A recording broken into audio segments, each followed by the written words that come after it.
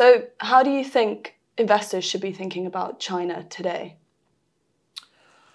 Well, as we know, the Chinese government wields an outsized influence on the Chinese economy, and particularly on industrial policy. For many years, the deal has been that so long as they improve the standard of living for the population, then they can remain in power. And they have been very successful in that. The alleviation of poverty has now been astonishing. They have raised that economy from borderline starvation for many to a middle-income economy, and it's now the second largest in the world. Today, though, they are facing two particular headwinds. Firstly, a demographic challenge, which is specifically the shrinking population and a shrinking labour force and ageing population, that they now have to try and develop an industrial plan and growth policy to adjust for these conditions. And they also have to face the legacies of the past.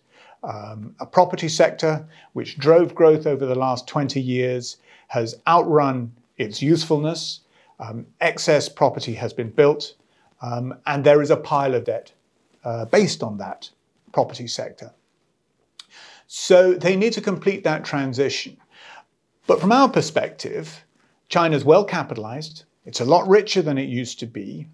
There are the resources there to deal with the legacies of the past, and investors should now be focusing on those long-term structural growth themes of where China is going tomorrow. And we divide our investment strategy for China into 7 long-term structural growth themes. Industrial policy is reflected through themes like sustainability, manufacturing upgrades, or cloud computing, artificial intelligence. Then there are the benefits to society accruing from that: rise of the consumer, next generation consumer, healthcare, financial services.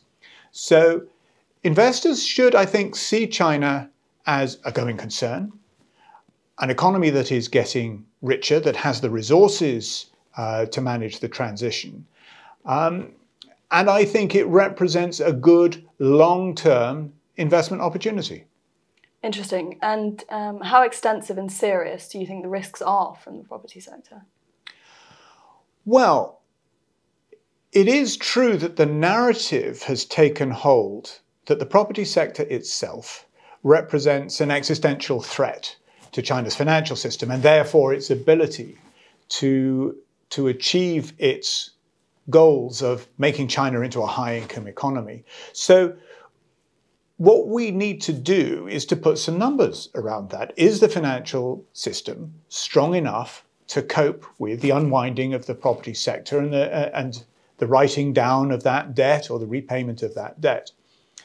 And our assessment, in short, is yes, it is. But if we put some numbers on it, China has around $33 trillion of loans outstanding in the system. And against that, they have about $4.5 trillion of capital. So that's about 15% or so. And the basic level that's required, according to Basel Accord, is that a financial system should have at least 10% of capital and reserves against the loans that they have outstanding. And China's got half as much again. So there is a buffer. So if we then look at loans extended to the property sector, that stands at around 2.6 trillion. About 2 trillion of loans have been made by the banks, and the balance has been extended through bond issuance and through wealth management products. So we can do some simple stress testing. If we assume, say, that half of those property loans go bad, that they're non-performing loans, and then you say, well, out of that 1.3 trillion of non-performing loans, 80% of those need to be written off. Think of all those flats that nobody's living in. They're no good to anybody. The only thing to do is to knock them over and forget about them. If we assume then that 80% need to be charged off, that's a $1 trillion cost against $4.5 trillion of capital. Still leaves them with plenty in hand. Over 10% of capital is available, so the financial system still goes on. If you look at it another way and say, well, property has been such a big driver of the economy. You've got construction, you've got materials, you've got equipment, and you've got this sort of multiplier effect. So if you assume then that the property sector is going to shrink and this is going to have an economy-wide impact, you could look at it another way and say, in the economy as a whole, the banks are reporting 2% non-performing loans. Let's assume they're 10%. Let's assume that it's a much more widespread problem. And in that case, you have about 3 trillion of loans then that are going bad. If you assume a 40% charge-off against that, you're still left with around 10, 11% of capital reserves. So what we've done is essentially shake the tree and seen if anything rattles, anything falls off. Clearly, it's going to be painful for the financial system. But if the financial system can hold, and we're not going to see a crisis there, then the conversation needs to move on. We can say there's enough capital in the system, it's going to be painful, there are going to be financial losses. Banks or smaller financial institutions will fail, but they can be supported by other parts of the system. China is still a going concern, and therefore these newer industries that they are focusing on still have the capital and resources to function. So therefore investors can then take their choice, stay away from this, move into that. There are opportunities still there. So you say that it's going to be financially painful.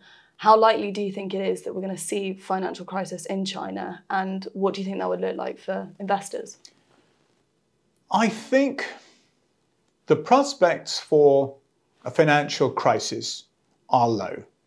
And the reason for that is that there is already enough capital in the system to absorb the losses that we can see, that are possible.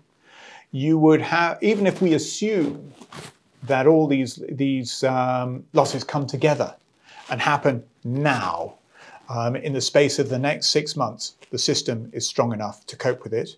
And furthermore, the sources of capital are primarily domestic. So in contrast to other emerging markets, say somewhere like South Africa, which is heavily exposed to external financing, Chinese financing is domestic.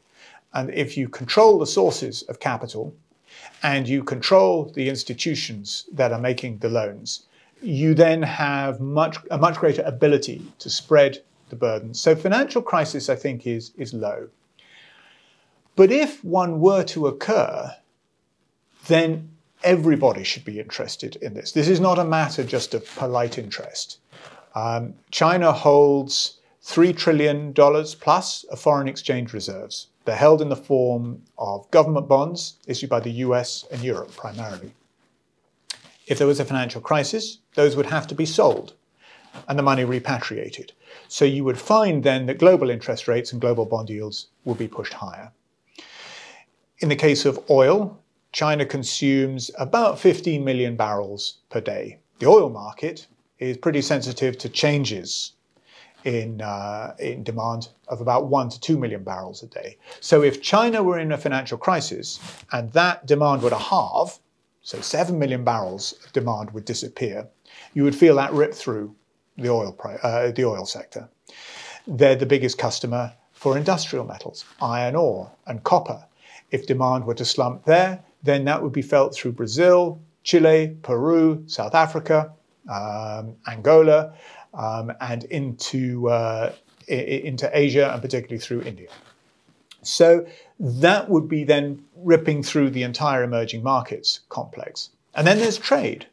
China has built its success over becoming a manufacturing center of increasingly high value items, to the extent now that the trade in merchandise goods, which is transported around the world in around 850, 860 million containers, China handles 1 box in every 3.